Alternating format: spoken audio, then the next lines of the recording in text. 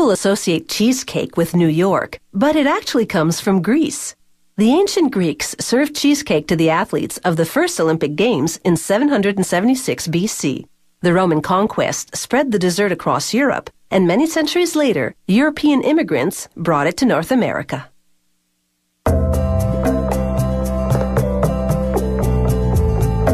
The ancient Romans brought cheesecake to their temples as an offering to the gods. The cheese in cheesecake can be cottage, ricotta, Neuchâtel, or cream cheese. Their base, a butter cookie crust, similar to shortbread. For a batch of about 5 dozen cakes, this bakery combines 23 kilograms of butter with 4.5 kilos of sugar. Next, 16 egg whites, then 11 kilograms of flour.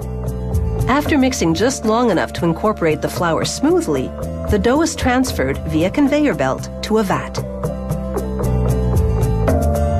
Gravity pushes the blob of dough out through a slot at the bottom, expelling a dough sheet about 0.5 centimeter thick. A dusting of flour prevents the dough from sticking, not just to the conveyor belt, but also to the rolling and cutting tools. This prickly roller perforates the dough sheet. The holes enable trapped air to escape during baking, which prevents the dough from shrinking and ensures a flat, bubble-free crust. The next roller has plastic circles that work like cookie cutters, slicing the dough into cake-sized discs. The leftover pieces go into new batches of dough. Each dough circle goes into a pan, then bakes at 190 degrees Celsius for 16 minutes. Meanwhile, the batter takes shape.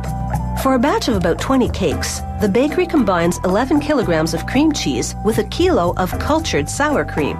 That's sour cream processed a little longer than usual to give it more flavor. After slowly mixing in 7 kilograms of sugar and about 2.5 cups of flour, they blend in 3/4 of a cup of vanilla extract.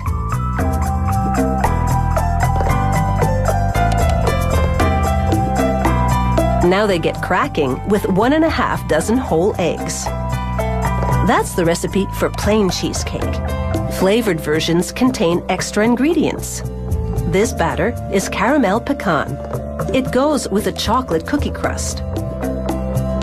As the baked crusts arrive, sprayers grease the inside of each pan with butter so that the cake will slide out easily after baking. Then a machine called a depositor shoots in just the right amount of batter. The pans now enter a tunnel-shaped oven that's 21 meters long. The temperature inside is 177 degrees Celsius. By the time the cakes exit at the other end, they're fully baked. These 25-centimeter wide cakes take just under an hour.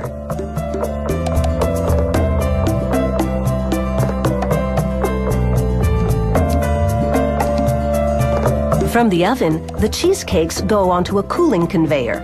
By the time the hot cakes, up to 2,000 at a time, do the nearly hour-long circuit, they're at room temperature and ready to come out of their pans.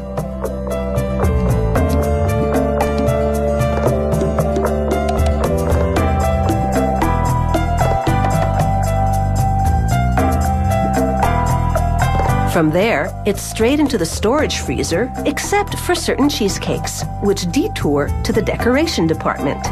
There, this Belgian chocolate cheesecake gets a big squirt of chocolate ganache, a decadent mixture of chocolate and cream.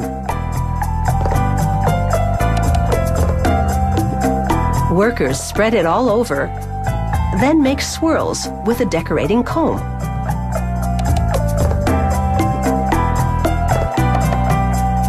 And now, the final touch, a sprinkling of cocoa. Certain orders go into an automated cutting machine that divides each cake into 14 equal slices and inserts parchment paper in between them. Back at the decorating department, they're putting shards of chocolate on a mud pie, a combination chocolate soufflé, chocolate cheesecake with pecans and a coffee mousse topping. You might want to put off that diet just one more day.